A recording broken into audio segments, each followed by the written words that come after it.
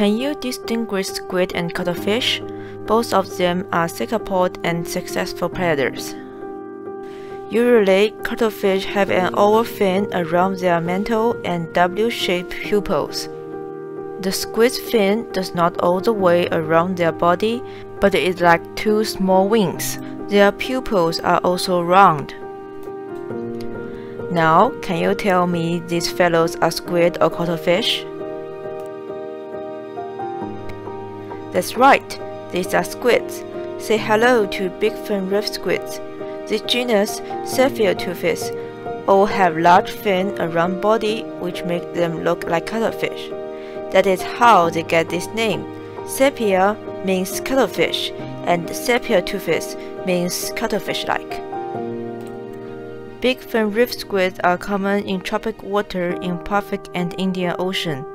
They live between the surface and depths of 100 meters and can be found in coral and rock reefs, seaweeds and seagrass beds, and estuaries. They are cute carnivores. Small fish, crustaceans are their main diet. The largest male can be up to 42.2 centimeters, and the female is 38.2 centimeters.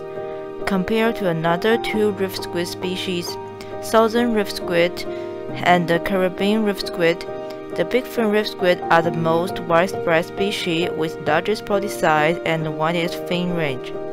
Their big fin can make them adapt slower water flow in shallow water. Bigfin reef squid have the highest growth rate in cephalopods. In open seawater system, it can reach 25 centimeters long and 600 grams weight in 130 days. The young squid also can be trained to accept that food. It makes them well suited for artificial feeding. The new observation showed reef squid may have parental care. In reef squid mating ritual, after mating, the male changes his coloring to black and white strip and raises his arm while also pushing his tentacles downward.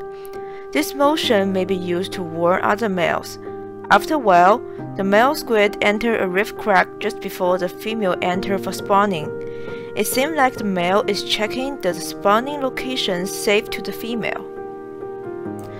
For us, Bigfin reef squid is an important fishery resource, especially in the Indo-West Pacific region.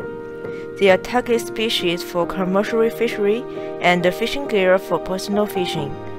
Because bigfin reef squid are so common and adapt easily to enclosed environments, they are a great target species for people to study the behavior and the physiology of cephalopods.